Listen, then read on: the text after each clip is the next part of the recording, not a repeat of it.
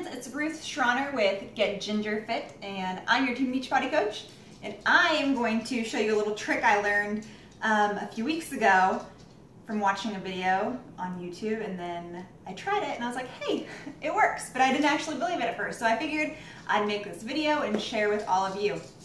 So it's strawberry season here in Raleigh, North Carolina, and there are tons of delicious strawberries ready to eat. So usually what I think most people do, maybe you guys are all smarter than me and I'm just the first person learning this, but what I used to do, I'd cut off the top half of the strawberry to get rid of the core. Some of you might have those fancy little tweezer things. We used to have those when I was a kid.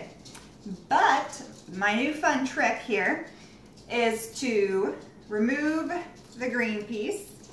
We still have the core in there, so you're going to take a straw, and all you are going to do is push that up through the strawberry, and it removes that core, and you're good to go. Whoop.